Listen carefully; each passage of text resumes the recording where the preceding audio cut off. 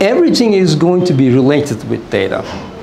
When we start with the new life, with our cell phones, with our online systems, with our online banking, online shopping, everything is going to be data. Whenever we do something, we simply leave traces of data.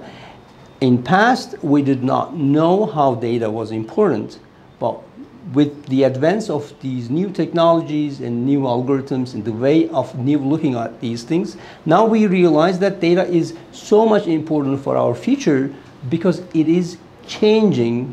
It is very much similar to the industrialization. It is very much similar to the invention of modern techniques in agriculture, like we have the tractor. Any technology can be used for good purposes or bad purposes. If you're just using data for oppressing people, then obviously it is not a good thing.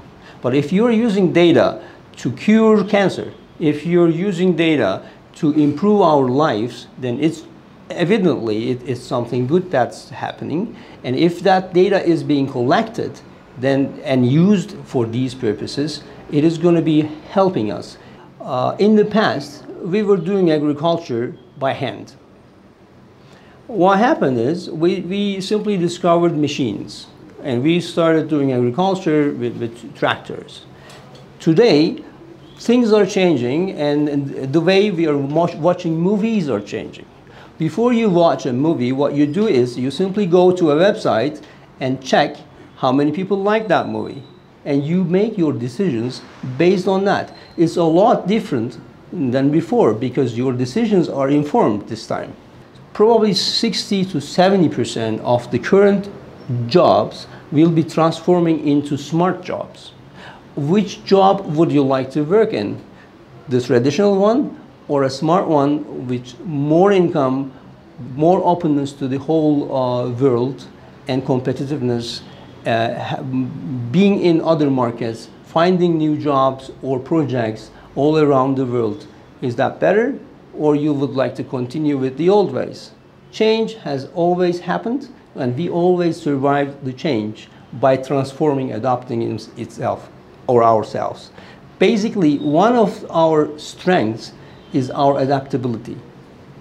If you simply look at the history of humankind, we are so successful because we are adaptable.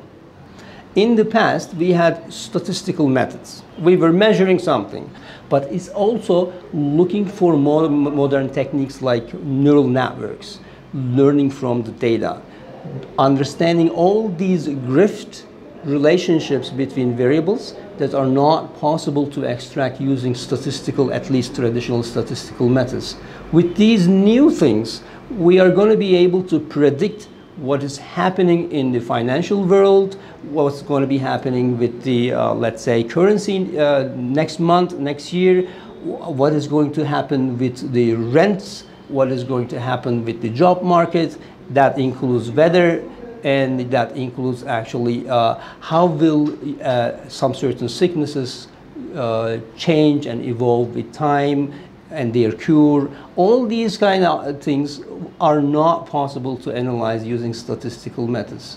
So what Fuse Machines is trying to do here is including those algorithms, machine learning techniques, neural networks, and artificial intelligence into curriculum so that people here also use the same techniques that are being used currently everywhere in the world.